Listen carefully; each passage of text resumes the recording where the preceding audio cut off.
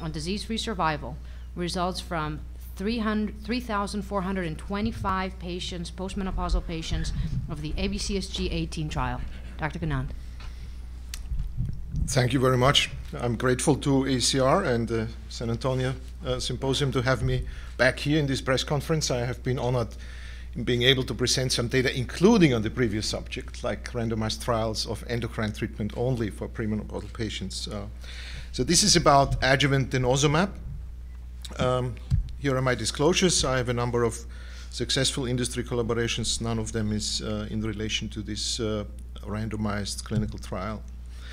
The background of ABCSG-18 is that we now finally have evidence that bone-targeted treatment actually is not only successful in treating bony metastases and preventing treatment-induced bone loss, but also reduces recurrence and improves survival, at least in postmenopausal breast cancer patients. And actually, it was 2 years ago when Dr. Rob Coleman from Sheffield, on behalf of a global collaboration, presented this data exactly at this symposium, and that was published in peer-reviewed form in The Lancet early this year. So the next generation of bone-targeted agent is the anti-rank ligand antibody denosumab, and this is what we tested in ABCSG-18. And earlier this year, at the occasion of the ASCO meeting, I was able to show that adjuvant treatment of low-dose denosumab, which is 60 milligrams twice a year, in fact cuts clinical fractures in half. So that's quite a dramatic difference. And there is not really a lot of, actually there's no measurable toxicity in this double-blind trial. Now the question remaining is, preventing fractures, well, that's fine, but are we also impacting on outcomes, on disease-free survival, and eventually overall survival? And there's 2 trials testing adjuvant denosumab with these questions. This is DCARE, which is ongoing, and ABCSG-18, which I'm presenting today. So very briefly, this is the trial design. 3,400 postmenopausal patients, all on AI. This is a placebo-controlled, double-blind, multi-center trial, 58 centers in Austria and Sweden. And the primary endpoint, as said, was time to first clinical fracture, presented at ASCO. And secondary endpoints include other bone factors, but also disease-free survival. Just to remind you, this is the primary endpoint result, hazard ratio 0.5, basically cutting fractures in half, and demonstrating overall in this trial, focusing on bone health, that the overall frequency of fractures in these patients who are at low risk for disease recurrence but at high risk for fracture is higher than we previously assumed and were previously reported in other trials. So following these primary endpoint results, the IDMC recommended to us that we should offer patients the option of unblinding. So what they said, well, you cannot keep going with a placebo group and having, run patients into clinical fractures which are relevant. So this is not some back pain. This is a fracture of your wrist, your hip, any clinical fractures. So what we are going to do, we are going to offer during the year 2016 all trial patients the option of being unblinded if they, after advice from their physician, want to be unblinded, and it turns out that they were on placebo, they will be offered the antibody for 3 years. However, since this would somewhat compromise the integrity of the blinded outcome data, the recommendation was do a DFS analysis now based on a time-driven analysis, and this is exactly what we did. So disease-free survival in this trial is defined as time to any evidence of local or distant metastases, contralateral breast cancer, secondary cancer, or death from any cause, and this is a quite common definition. Briefly, demographics, 3,425 patients, quite a common postmenopausal breast cancer population we see in the Western world. Median age, 64 years. About 3 out of 4 tumors smaller than 2 centimeters, 71% node-negative disease. 1 out of 4 patients had adjuvant chemotherapy or neoadjuvant chemotherapy, and all patients had adjuvant AI. Again, we did not find a measurable difference between those two sub-Q injections with the antibody and the placebo injections in this double-blind trial. So this is the intention to treat disease-free survival result. As you can see, there were 203 DFS events in the placebo group and 167 in the Denosumab group. This gives a hazard ratio of 0.816 or 19% relative improvement, which, because we are somewhat low on events, is of borderline statistical significance.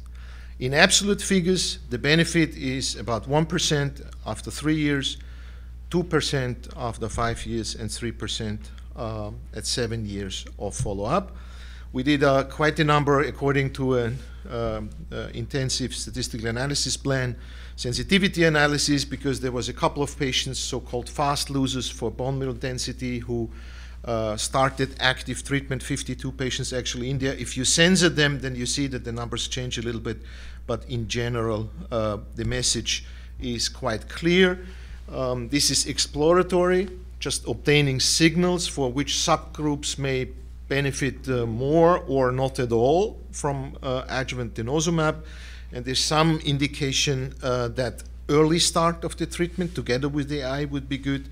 Large patients with larger tumors would benefit a little bit more. Ductal histology and high luminality, so to speak, in modern terms. Just to give you an example, this is 950 patients with tumors of 2 centimeters or more. And when you look at the absolute differences, I mean, this goes to about 4% at 3 years, 7% at 5 years, and more than 10% at 7 years. Which indicates that that's quite a relevant difference. Just to put it in perspective, indirect, so caution, an indirect comparison with the bisphosphonate meta-analysis of the Oxford group, you can see that it's 14% relative difference over there, 3% benefit on recurrence after 10 years. So I believe it's fair to say that adjuvant denosumab does at least as much as adjuvant bisphosphonates do.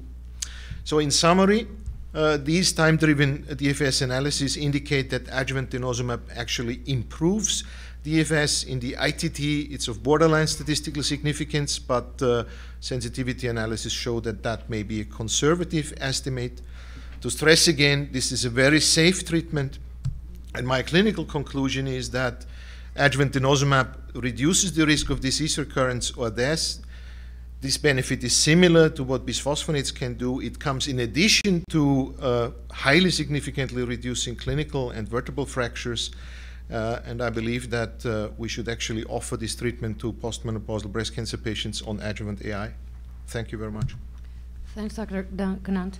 So just to summarize, this is a randomized clinical trial on 3,400 postmenopausal women with breast cancer, ER-positive breast cancer, who received 3 years of adjuvant denosumab.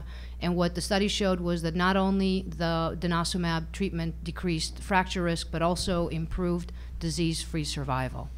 So, we have all these, and the meta-analysis, but several studies on bisphosphonates, and it's pretty clear, either from a subset patient population or the whole study, that in postmenopausal women, bisphosphonate treatment improves disease-free survival and overall survival. And now we have the denosumab data. At the same time, we can't, or we don't, in clinic use those for our patients. What are we missing? What can we do to give these treatments to our patients to improve their outcomes? Well, that's basically a question of access to innovation, of reimbursement. Obviously, in some countries, in the US, the bisphosphonates story was always struggling with the fact that oral bisphosphonates are not licensed, and giving IV zoledronic acid has a number of things which are cumbersome. There's no label for this, and so it was not really accepted all the time. I mean, we do that over in Europe. I mean, I treat my patients regularly with bisphosphonates. They do it in the UK because, when you have a treatment that gives you, I don't know, let's say between 3 and 10% improvement, which is more than AIs do over tamoxifen, which is more than chemotherapy does in some, and actually it's reasonably cost-effective. Bisphosphonates are generic now around the world, and then it comes down to the question of, who delivers the treatment. This is sub-Q, so basically it could be given by any GP, which is great news for patients, but it may not be so good news for the oncology centers in keeping, basically control of their patients' treatment. So I think we're still struggling with, where does this stand and who really does need it. If it comes down to, being a doctor, then it comes down to, how would you treat your mother? And definitely, if my mother were affected, she would get that treatment from tomorrow on. So you're switching your patients from the bisphosphonates to Denosumab starting Monday? I'm not, because switching was not the issue. But my new patients, I'm basically, we have a different label in Europe. So in the US, if I'm correct, the low-dose Denosumab label is breast cancer patients who are at high risk for fracture. And if we interpret this generously, then basically all breast cancer patients are in there. It's less generous in Europe. So we need to have established osteoporosis, which obviously is true only for a minority of breast cancer patients. There will be, following this result, discussions about extension of the label, and in environments where you can use off-label, I think it will be done. So if I see a new patient next week, I will start her on these 2 sub-Q injections for 3 years. Yeah.